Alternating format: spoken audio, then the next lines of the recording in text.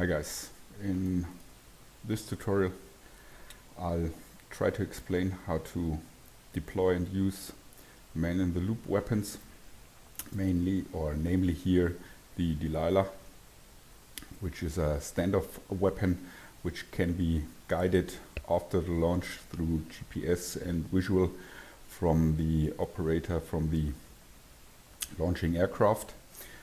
These weapons are available in the BMS Israeli theater.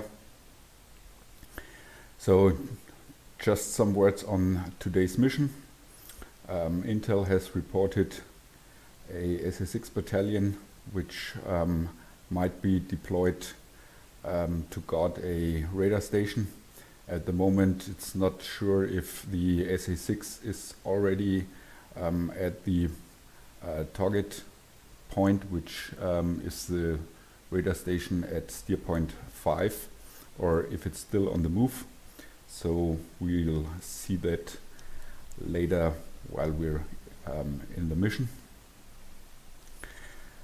Yeah, so I'll try to explain everything I do in real time, so no pausing, and let's see how that works. So let's go on. First of all, I'll go into air-to-ground mode, switch to the SMS page. Here are my two Delilahs. They are still powered off, so I'll power them on. As those Delilahs take about 3 minutes to power on, I will go into a left turn to give me some time until they are powered on, and as well set some parameters for those weapons. So I'll switch to the weapons page. We see the weapon is not timed out, so it's still powering up, but we still can set some of the parameters. So we go to the control page. First of all, I'd like to set a cruise altitude. If that is not set, the weapon will cruise or travel or fly to the target at the altitude it has been dropped. So I'll have them fly a little bit closer to the ground. So let's say at 8,000 feet. So switching to the next station and setting that for the second weapon as well. The two other parameters we can set here are the timings for the go around. Go around means the weapon will overfly the its target steer point or its target SPI for that amount of time, and then turn around. The turnaround will take about a minute and then come back to the target. So we will deploy one of the two weapons in that go-around mode, or maybe even order it in a second go-around to identify target. So we will see once the weapons are in the air. So in the meantime, I'll turn my TGP on. So for those man-in-the-loop weapons, you have to set an initial, or your system SPI will set as initial SPI for the weapon, so where the weapon is going to fly to. You can't update the weapon with a system SPI once it's in flight, but you can set a new SPI in the weapon itself, so I'll show you that later.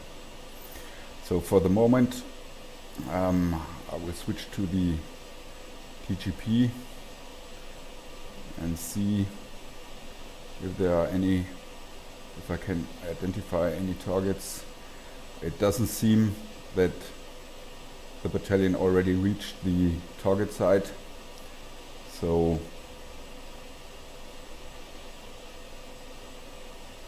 I'll switch to the FCR,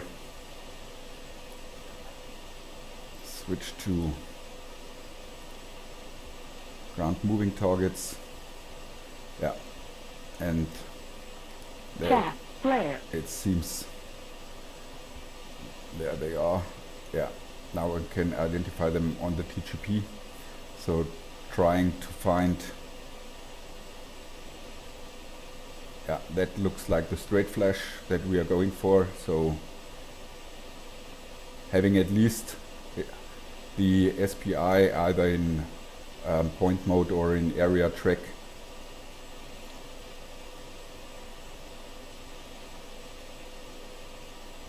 So we are still out of the west of the SA6.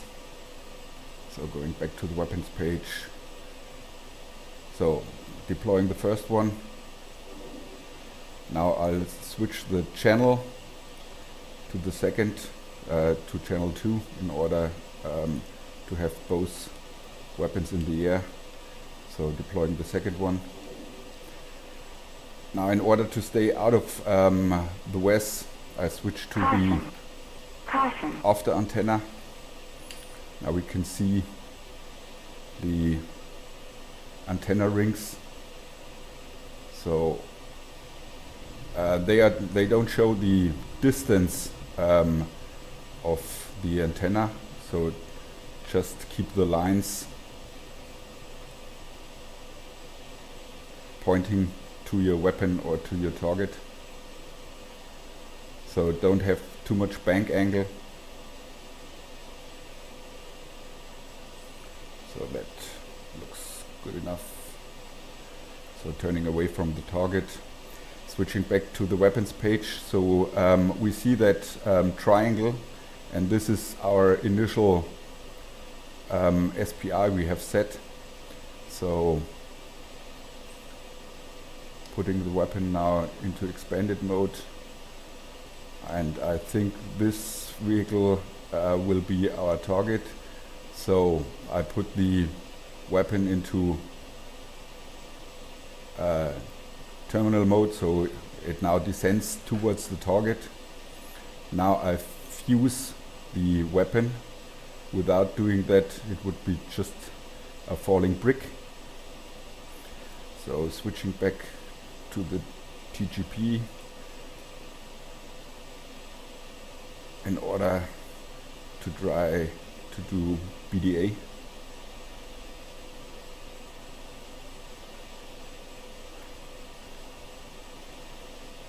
So now ground stabilizing the weapon with another TMS up. And now guiding the weapon into the target.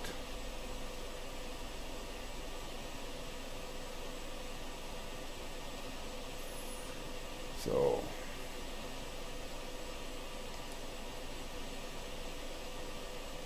back to the TGP.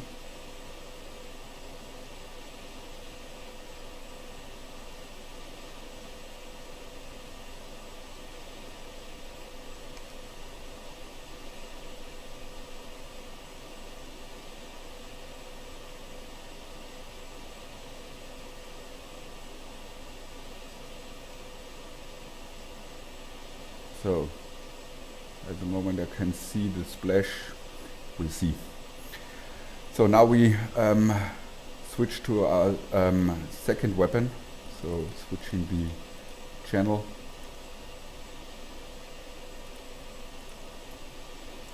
And getting back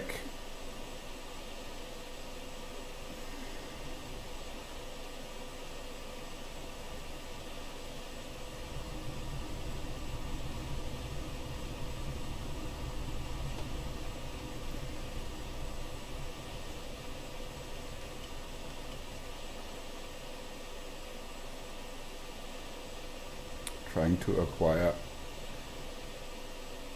contact to our second weapon.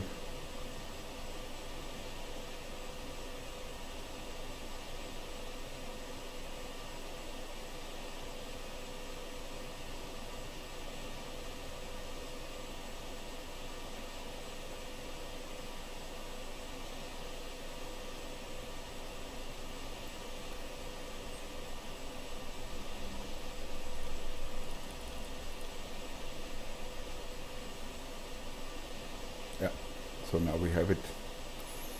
So I order this one and go around. On the TGP we can see that little cross that indicates our weapon. It has already overflown the target. So it goes for another 1 minute 30 seconds until it turns around. So I'll maneuver the aircraft to stay out of the west while the weapon is still in going around.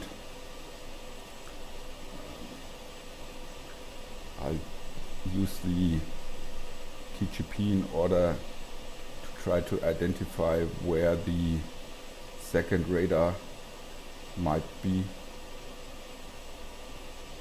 And we have a BDA, we have a splash on the straight flush.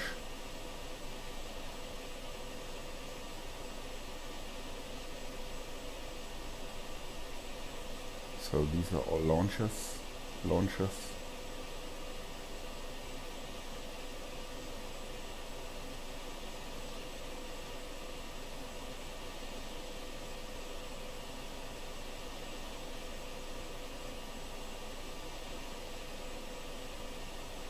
This looks like a truck, yes. So it's left to the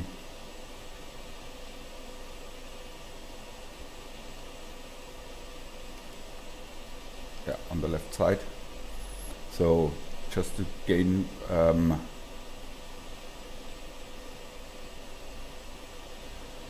situational awareness, where's our weapon? Our weapon is coming in from the northeast, so slewing the weapon onto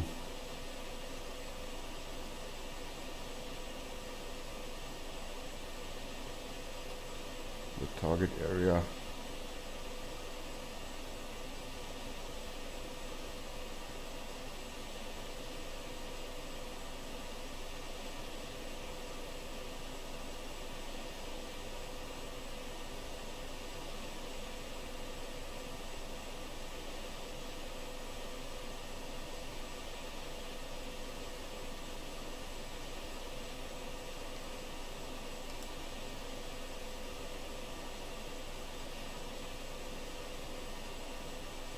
So we lost the target, so we could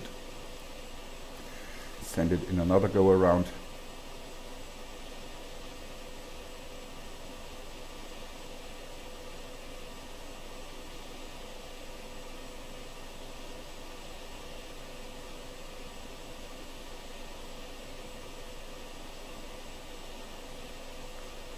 So while the weapon is in go around, still for 2 minutes or 1 minute 40 seconds, we maneuver the aircraft back.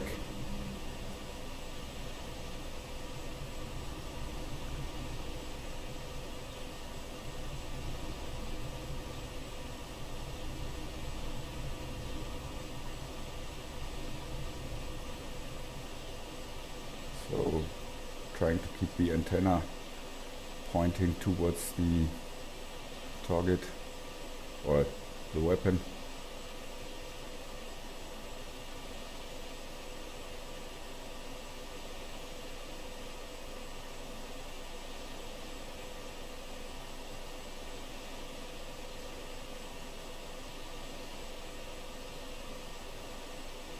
Just checking.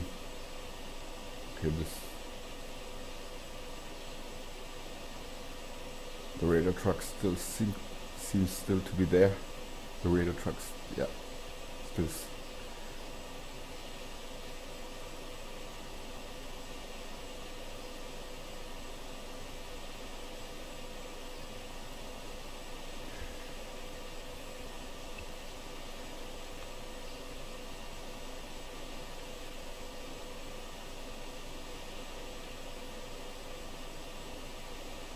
Okay, just checking. The antenna is still good.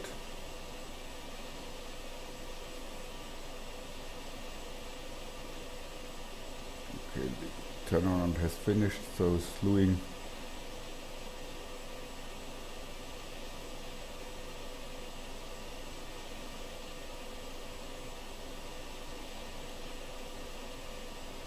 There we are. So it was left, this one. So putting into the terminal mode with my TMS right 2 times in a short sequence. I can update the SPI within the weapon, so the triangle is now on the target if we might to have to go around again.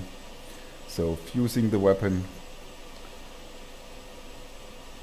ground stabilizing,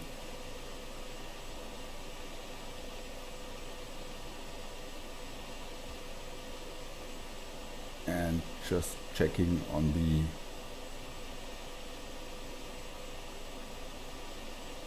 PGP.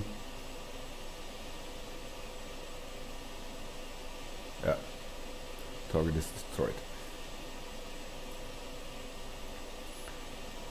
So this concludes this tutorial. Was my first one. So just leave me a comments if you have any suggestions.